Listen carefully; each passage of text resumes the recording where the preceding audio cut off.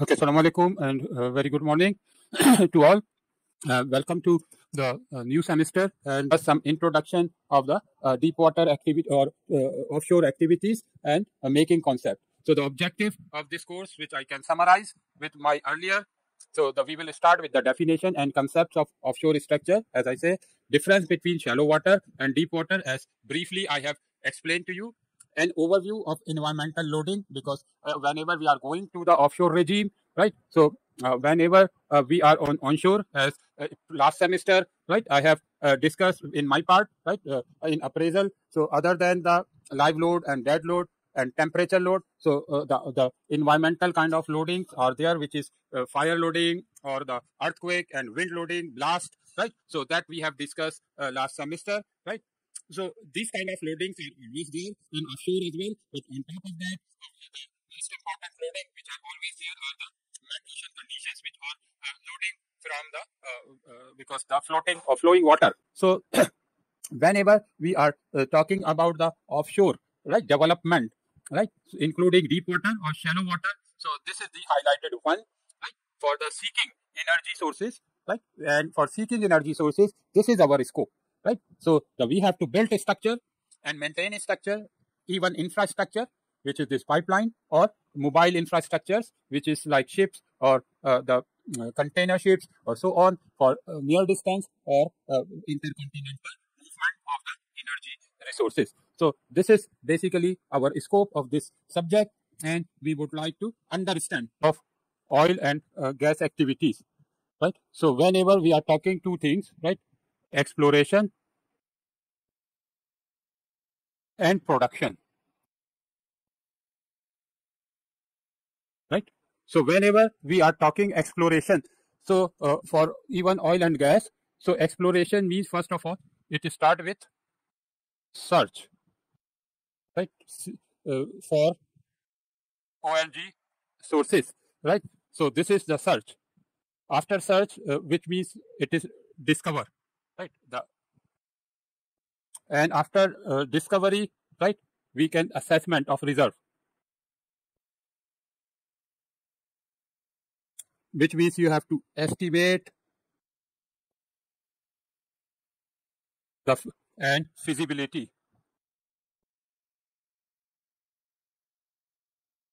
right? Then if feasible, then we will go for engineering, right? Where it will come, yes, right? So I will explain this part, right, which is being given. So first of all, we have to go exploration. Exploration, as I said, it start with the discovery, search for oil and gas, right? So with exploration, the first thing we are looking, right, in 50 kilometer by 50 kilometer, which are the main pockets, right? The actual location of the pocket. First of all, whether there is oil and gas. So we say, as I said, if this whole right whiteboard on my hand is the block area, right? You consider this is the whole block area. So with our study, right, we say this is one, this is two, this is the three spot, right? These are the three spot where the exploratory well study and all other drilling studies shows that there is oil, right? So this is the initial discovery.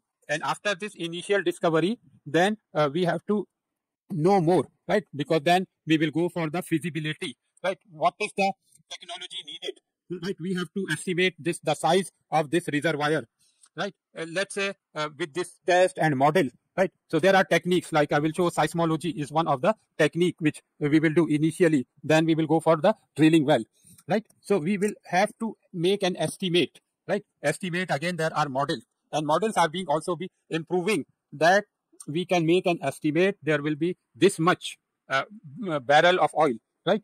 And this based on the most advanced available technology, this much oil can be pumped every day, right?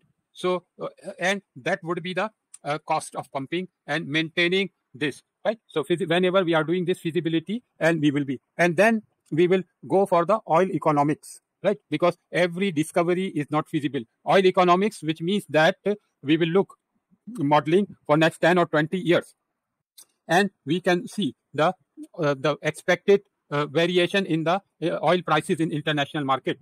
And as you know, that oil economy is pretty much depending onto the world conditions, right? The world peace condition, so world prosperous condition, right? War-like condition, or the conditions like pandemic and other conditions. So the oil prices jitter a lot, right? So again, the economic expert, they play an important role. Those are experts in dealing with the oil economics, right? It is a trade oil economy, so they can say that if this is the oil reserves are there and this much oil can be pumped based on the technology, and those will be expenses, right? This and those will that would be the expected income based on various scenarios, right? So they do the oil economic scenario analysis for 10 years or 5 years, and based on scenario analysis under the worst scenario, so oil companies say if there will be 10 to 15% profit in tapping the oil, then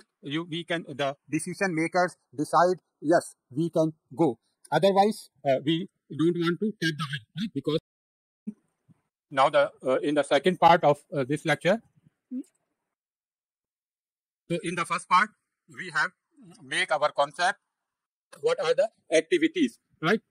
Which I have given you the activities for the exploration, right? And a little bit on production that we will discuss. So once, as we say, we will go for the permanent structure or temporary structure for drilling well, right? So because we have to do these activities, we have to build certain structures, right?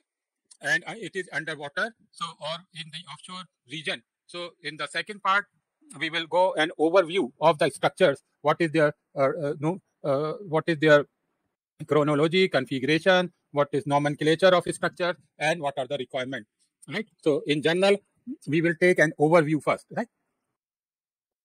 So offshore structures are large platform plates because the structures are needed. We need the platform. We need some area, right? For example, you are setting up refinery or even the offshore, so you need a land, right? Platform, right? Where you can say this will be the storage tank, there will be compressor area, there will be control room, right? So you need an area. So in offshore region, there is water, right? For example, in this, there is this water, right? And you need one structure. So you need one platform, right? Which means 100 meter by 100 meter, 200 meter by one area surface, right? Onto that surface, you can see you need, this is the drilling zone. You put the drilling thing, the derrick or something. This is the pumping area. This is the electrical thing.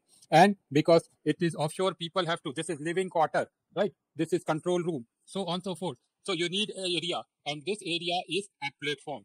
And this platform need to be supported by the ground. So this is platform, and this is the support. When we are talking offshore structure, including foundation, right?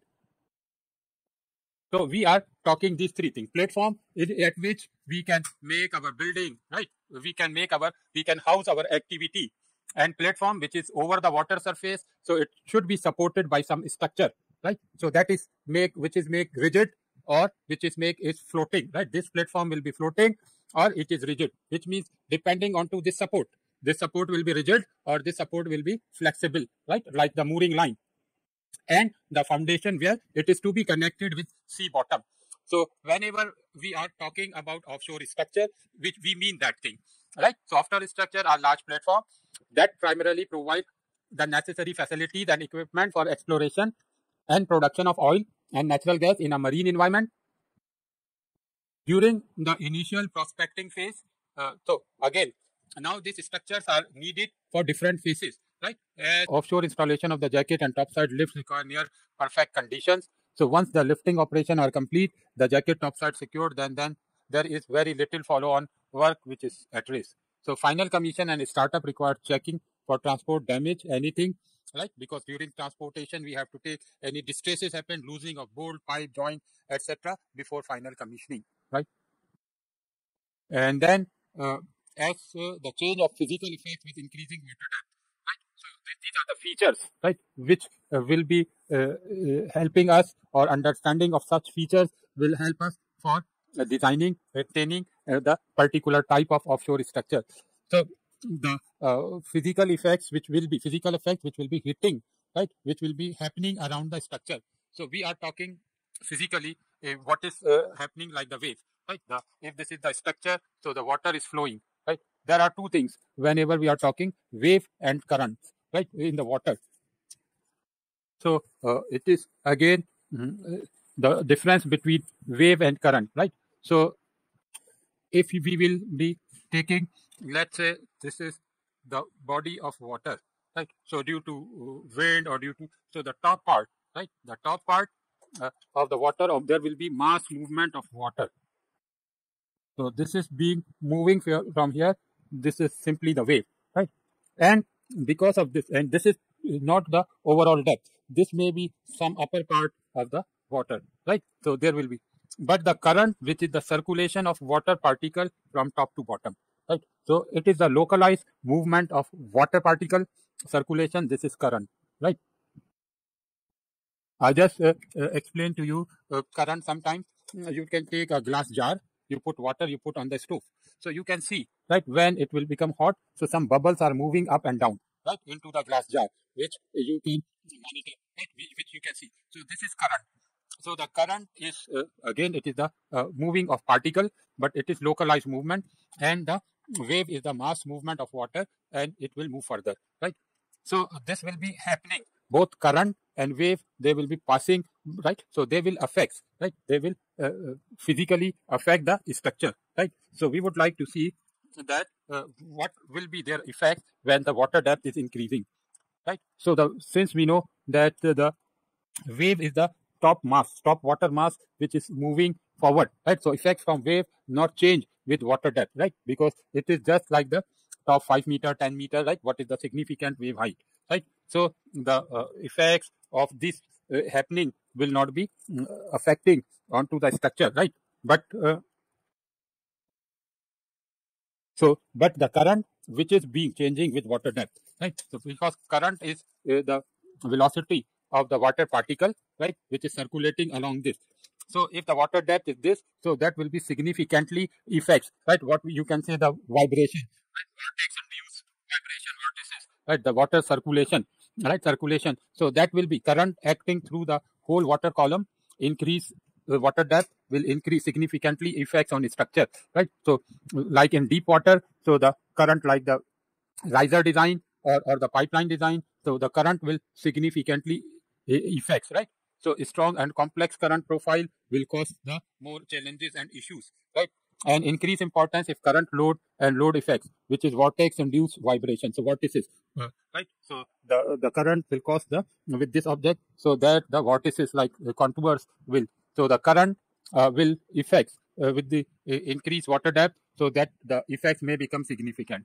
Length of structure effect, which is hydrostatic pressure, right? Gamma times H, right? The hydrostatic pressure, gamma is the density of water, H is the depth of water. So depth of water will be greater, so gamma H will be higher, right? So the hydrostatic pressure will be increased. So the size of structure will be different. That's why when we are saying deeper water, the jacket-like platform is not effective, because the effects of current will increase, the hydrostatic pressure will increase, so the size of the leg will be uneconomical, right? It will be the costlier solution, right? So increase weight and loads on the subsystem, increase hang off loads, right? Because on their increased system flexibility, complex installation, and retrieval operation. So these are the length effects, right?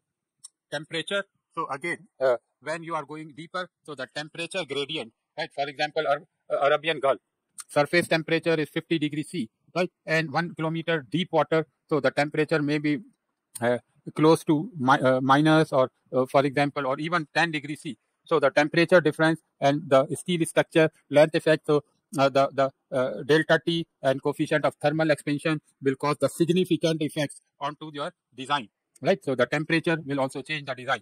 So low ambient temperature below 0 degrees C may occur, right, in deeper water. So increase risk of hydrate formation, right?